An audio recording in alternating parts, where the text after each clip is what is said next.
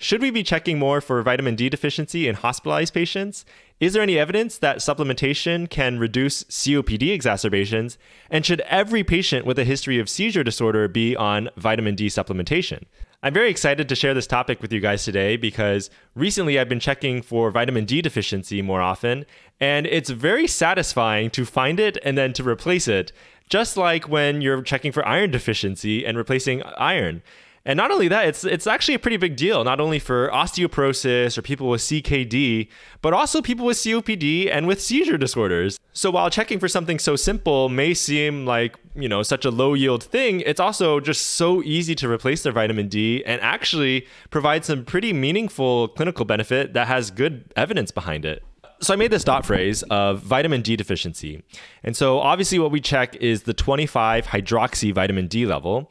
And so what exactly is the threshold for when we are supposed to treat vitamin D deficiency? And the answer to that is we're trying to reach a goal of 20 to 40. So if they're less than 20, then that's when we would start treatment.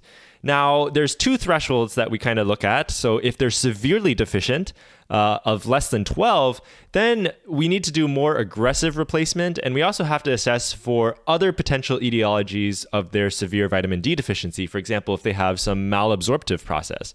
So it's recommended to check their calcium, phos, alkaline phosphatase, and PTH to evaluate for secondary hyperparathyroidism, and anti-TTG to rule out celiac disease. This is all because, these patients are at severe risk for osteomalacia and osteoporosis, and it's a little bit harder to be that deficient, so you need to really rule out other potential causes. And if they're at that severe of a deficiency, then we would start with 50,000 units of ergocalciferol every week for 6 to 8 weeks, followed by 800 units of vitamin D2 or D3 daily after that, if their level is less than 12. So what is the difference between D2 and D3? So D2 is ergocalciferol, and D3 is cholecalciferol. And actually, the evidence shows that D3 is superior for replacing vitamin D levels more quickly and having better absorption overall. The reason that my dot phrase says to do ergocalciferol first is mainly because that's what's on the formulary at my hospital. To get that 50,000 unit dose, that's just what we have available. But if you have cholecalciferol available, that's actually favored. So here you can see that ergocalciferol is found in plant-sourced foods, mushrooms, and things like that, and it's possibly lower quality. Whereas D3 is animal-based. It's produced in the skin when exposed to sunlight, and it's better at improving the vitamin D status. Now, if their level is a little bit more in the moderate range, what we would call vitamin D insufficiency, that would be when their vitamin D level is 12 to 20. In this case, we would start 800 to 1,000 units of vitamin D3 ideally every day, and then repeat their vitamin D levels in 3 to 4 months. So what about the evidence for reducing COPD exacerbations and why every patient with a seizure disorder should be on vitamin D supplementation?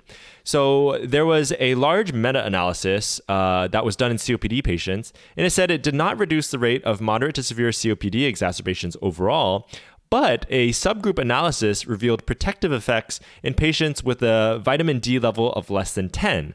There were no increase in adverse events noted in this vitamin D supplementation group. But there's actually a lot more evidence than just that meta-analysis that's listed in UpToDate. So the efficacy of vitamin D therapy for patients with COPD, a meta-analysis of randomized controlled trials. And remember that pyramid of evidence? A meta-analysis of RCTs is the literal highest form of evidence that we can have.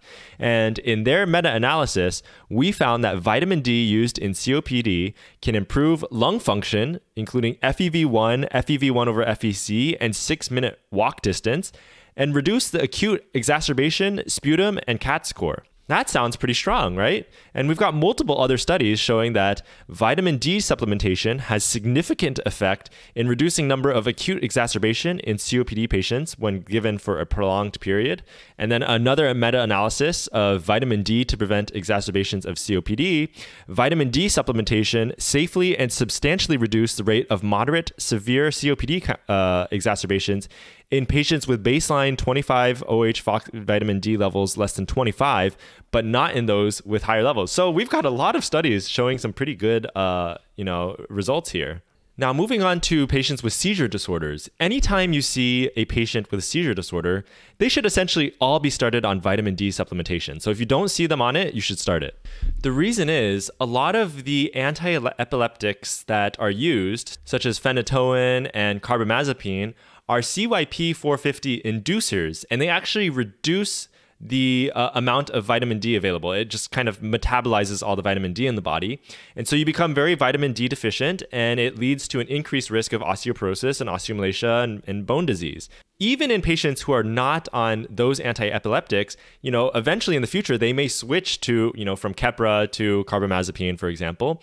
And there's also a lot of evidence that many patients with seizure disorders are baseline deficient in vitamin D. So here it's recommended that for patients receiving anti-seizure medications, we suggest calcium and vitamin D supplementation. Although the optimal intake has not been clearly established, the age group-based reference intake for calcium and 800 units of vitamin D daily are the typical doses used. Finally, I also want to remind you guys that multiple sclerosis is another neurologic condition that is associated with low levels of vitamin D.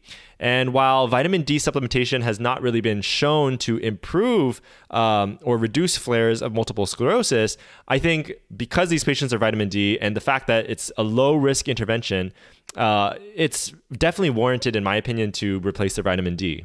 Who knows what other conditions are actually impacted by low vitamin D levels? So by checking for your patient's vitamin D, giving them supplementation when indicated, you are preventing skeletal complications, osteoporosis, reducing the risk of COPD, improving their response to anti-seizure medicine therapy and their ability to tolerate it. And overall, it's such an easy intervention to make, especially when patients are already hospitalized for other reasons. Let me know down in the comments if you are going to start checking vitamin D levels in your patients more frequently. I hope you enjoyed this video. Thanks again for watching, and I'll see you in the next one. Peace.